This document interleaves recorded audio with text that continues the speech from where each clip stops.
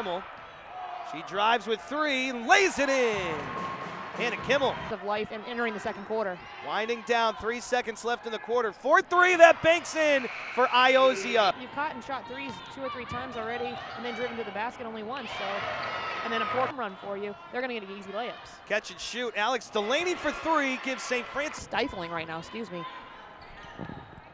Levy against Etienne, who checks in, and Levy has Etienne now trying to back in on Levy. Look at these two go at it. Etienne gets those two right back. For three, back rim no good, and Kimmel has the rebound, and she's got numbers with Tykira Carter, who puts it up and in. Has the basketball with her team down by 1. Kimmel for three, and the lead, good! Out, Carter weaves inside and scores!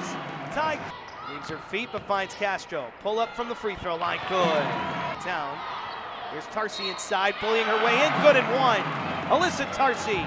Tarsi back for Kimmel, a three, and it's good. Hannah drives and puts it off the window, no good. Lorraine Etienne scoops up the rebound, and she's 4 for 4. Fetchko's not getting her points, but she's still defending well. Lorraine Etienne, there's Lorraine Etienne can put in work physically that Delaney can't match, and Hannah Kimmel takes from Pund. She gives it back to Pund against Carter, trying to weave her way in. Pund, drive. Kira Carter fires the pass to Lorraine Etienne, good and one!